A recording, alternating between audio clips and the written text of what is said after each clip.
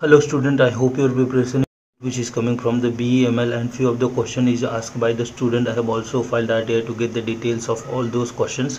So in this video we will discuss what was the total application which they received by the BEML and what was the total number of vacancy which is available for different posts and how many student has applied for these posts based on the category.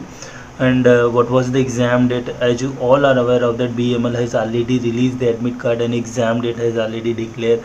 So in this video you will get the link how you can download your admit card. You need to basically click on the link which is mentioned in the description box. You can directly go on official website to download your admit card. You need to select your advertisement over here as a management trainee, enter your registration number along with the date of birth and download your admit card. Once you click that, you can easily download your admit card.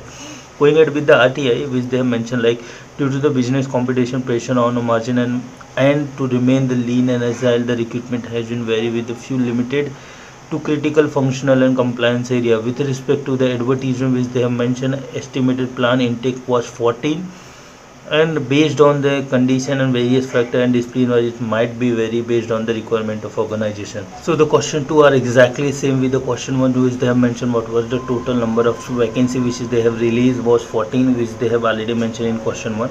Going ahead with the next question, what was the exam date. They have mentioned the written examination will be conducted in the month of June or July 2022.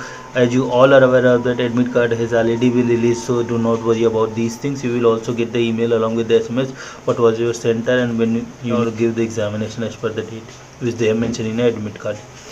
Going ahead with the next question, the selection process will include the computer based written test which is completely MCQ based to assess the area of domain knowledge and reasoning among with the areas which they have mentioned in the syllabus.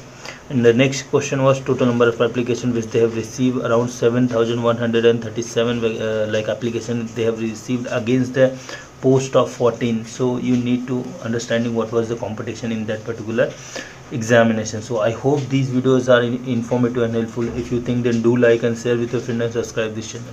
Thanks for watching.